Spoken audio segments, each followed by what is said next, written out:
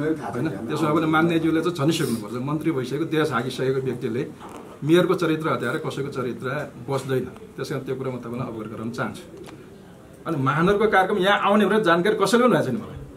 न भीमसेन दासले भन्यो न मेयरले भन्यो न कुनै अध्यक्षले भन्यो कसैले पनि भनेको छैन तर बाहिर मिडियामा चाहिँ मेयर भाग्यो भन्ने किसिमको प्रचार गरेर मेयरको अपमान गरेर तपाईले जुन किसिमको यहाँको स्थानीय आदिवासी भनिरहेछ म पनि यहीँको तर मेरो इज्जत खाल्दैमा तपाईहरुको इज्जत पनि गर्नुपर्ने पनि त्यही ख्याल गर्नु होला सबभन्दा नजिकको तपाई नै हो हैन मेरो इज्जत उडाएर तपाईहरुको इज्जत बच्छ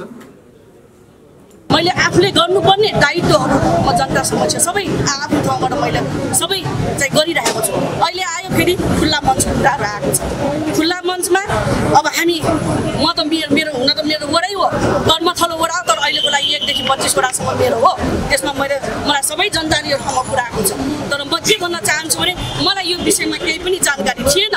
जब मैले गाई सुन्न थाले आफ्नै वडाका दाजुभाइले त्यहाँ चाहिँ पसलहरु बन्दै छ भन्ने कुरा चाहिँ थाहा पाएपछि मैले हरेक युवाहरुले चाहिँ मैले युज गर्न थाले युज भन्नाले ल एकचोटी हेर्न जानुस् म गएर एकचोटी हेर्न जाँदाखेरि त्यहाँ केही पाइएन भने अप्ठ्यारो हुन्छ हो होइन भन्ने कुरा चाहिँ तपाईहरुले एकचोटी मलाई यसको सबै कुराहरु जानकारी दिनु पर्यो भनेपछि त्यसपछि अन्तिममा चाहिँ यहाँ चाहिँ पसल राखेको छ तर त्यो पसल राख्न चाहिँ म पनि खेद प्रकट गर्दै छु यसमा तपाईहरुको दिमत उपमेयर बोलेन भने धेरै प्रश्नहरु पनि मलाई गरेको छ उपमेयर म बोलिरहेको छु तर मैले चाहिँ नि 24 गते हामी नगरसभा बसेको दिनमै त्यहाँ त्यसो बनिरहेको छ भनेर जानकारी आइसकेपछि नगरसभाकै बैठकबाट उपप्रमुखले अनुगमन गर्न भनेर मैले भनेको थिएँ तर उहाँले गर्नु भएन गर्नुभयो रिपोर्ट दिएन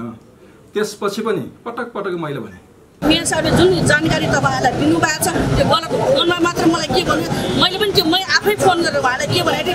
उहाँ त्यतिखेर हेडौडा हुनुहुन्थ्यो मेयर साहब यो के हो यो एकदम टुडीखेलमा चाहिँ बजारको चाहिँ विकृति भयो भन्दाखेरि म बुझ्नु छ मलाई पनि त्यति थाहा छैन तपाई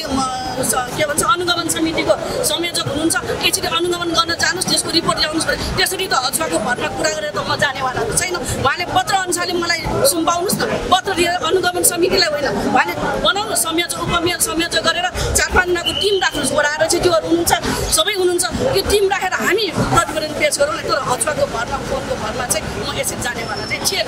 मेरो निर्देशन त पालन गर्नुहुन्न उहाँले महानगरको काम त गर्नुहुन्न मान्ने भीमसेन दास दाइले भन्दैन पर्यो उपप्रमुखलाई तपाईले मेयरले भने अनुसार रिपोर्ट चाहिँ दिदिनु पर्यो त्यस तपाईले पैसाको कुर्नु पर्यो रिपोर्ट दिएन भने फेरि तपाईहरु मिलोमोटोमा मेयरलाई बदनाम गराउन फेरि रिपोर्ट मलाई दियो भने चाहिँ अर्को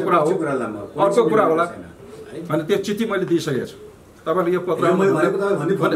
तपाई यो पत्र आउनु भन्दा पहिला नै मैले चिठी दिइसकेको छु हिजो त्यहाँ मैले सुने भाषण गर्दाखेरि चिठी दियो भने गर्ने नभए म गर्दिन भन्ने किसिमको सुने मौखिक भनेको मान्दैन भनेपछि अब संस्थागत रूपमा कसरी चल्छ मेयरको कुरा मेयरले नसुनेपछि अरु कसले सुन्छ अब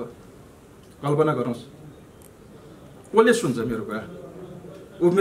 मेयरलाई तेर्दैन मेयरले भने किन मान्ने भन्छ मौखिक रूपमा मान्ने लिखित रूपमा चाहिन्छ भन्छ भने अरूलाई त मैले के भन्ने किन त्यो जुन मान्छेले त्यहाँ पसल राखेको छ उले पनि त्यतिकै आद गरेर राखेको होइन म तपाईहरुलाई क्लियर गर्न चाहन्छु त्यसैले उले आद गर्नु उसको पछाडी केही न केही चाहिँ उलाई चाहिँ कमाइराखेको कारणले गर्दा उले चाहिँ त्यो पसल राखेर चाहिँ आद गरे म तपाईहरुलाई यो क्लियर यो के भन्छ मान्छेलाई कम पार्ने काम चाहिँ उपमेयरलाई जिम्मा दिएको छ किन त्यो पसल राख्न अगाडि उपमेयरलाई केही थाहा छैन सोध्नु छैन अनि अहिले चाहिँ बिग्रिसकेपछि उपमेयरलाई दिनु छ भने जिम्मा दिएको छ भने त हुँदैन नि अब तपाईले उपप्रमुख महानगरको उपप्रमुख हो नेपाल कांग्रेसको कार्यकर्ता हो तपाईले चलायो भने चल्ने मेयरले भनेपछि केही पनि नगर्ने हो भने त्यो के हुन्छ त्यो तपाईले सोच्ने कुरा हो त्यसै मान्यजीलाई मैले भने तपाई नेता मेरो कुरा तपाई नेता पनि हो उहाँ मेरो उपप्रमुख हो अहिले उहाँ उपप्रमुख हो नेपाल कांग्रेस होइन मैले बुझेँ नगर सभाले दिएको जिम्मेवारी वा पालन गर्नुपर्ने कि नपर्ने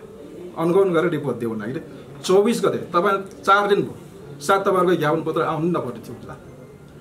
तपाईले वैशाख पुर्नै नपर्ने चैतमै काम हुन्थ्यो त्यो चैतमै हुने काम तपाईले वैशाखसम्म पुर्नु भयो कतै त योजनाबद्ध रूपमा नै नियोजित ढंगमा नि तपाईले काम गरेको थियो जस्तो म शंका चाहिँ लाग्छ यस्तै जानकारीमूलक र रमाइला भिडियो हेर्नका लागि लोकपथ टिभीलाई सब्स्क्राइब गर्नुहोस् अनि छेउमा रहेको बेल आइकनलाई क्लिक गर्न नबिर्सनुहोस्।